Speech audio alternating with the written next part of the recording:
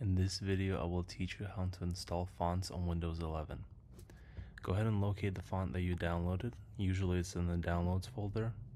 Here you go. Here's my font. I went ahead and extracted it. Inside the folder, you will find the installation files. It can be TTF font file or OTF font file. You can install both of these on Windows, so you don't have to worry about it. So I'm gonna go ahead and double click on this. And up here I can see the font, what it looks like. Up here I can press the install button.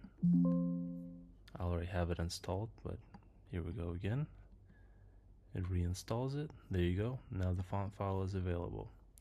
Another way to do it is you can go ahead and locate the fonts folder. Here are all of the fonts installed on your Windows 11. And simply drag and drop. I already have it installed, but I'll install it again. Here you go. Let's double check. We'll search for it. Yep, it's installed. Hope this tutorial was helpful. Have a great day.